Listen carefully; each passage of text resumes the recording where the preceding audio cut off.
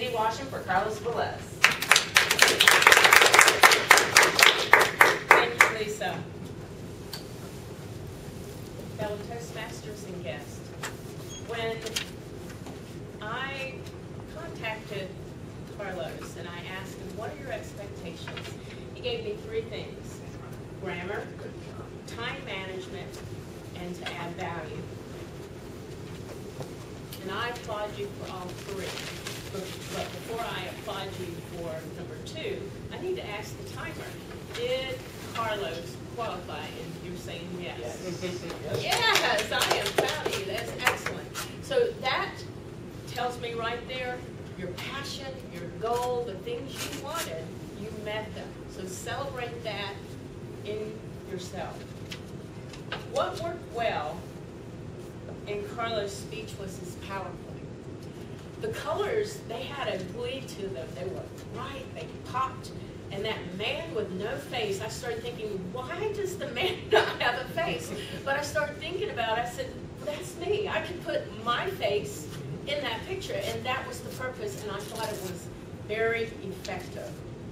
The thing I liked about your PowerPoint was the words that had a main point, they were bold. And when you looked at them, that's where your eye went, was to those words. So that was very effective. Your voice inflection, excellent. Your his pauses were they made me think. And with the pauses, he also added the word 3 times. Before. You gave emphasis 3 times, and it elevated, it escalated, and you made your point. Very effective. One thing I would suggest to you is, some of you that were not here last week, Carlos gave the same speech, and it moved me. It moved me to the point because he gave me a card last week, and I didn't get another one.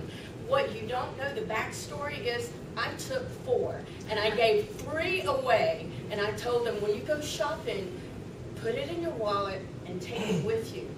Quick story, because Colleen said something that moved me. She says, when you say words you think, when you tell stories you link. So I'm going to link you right now. I went to Walmart, and I was shopping for Christmas. Well, I saw something I really wanted. And I looked at it, and I said, and I had it. And don't laugh, I love exercise like Lon. It was a hula hoop, and I was testing it out. Anyway, I pulled my card out, and I went through the 8 of them, and I put it back.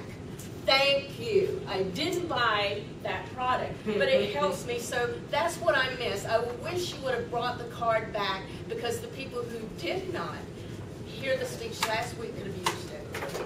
The only other thing I would suggest, when you're moving and talking, turn to the right, turn to the left, and avoid turning your back to the other side, because that disconnects us.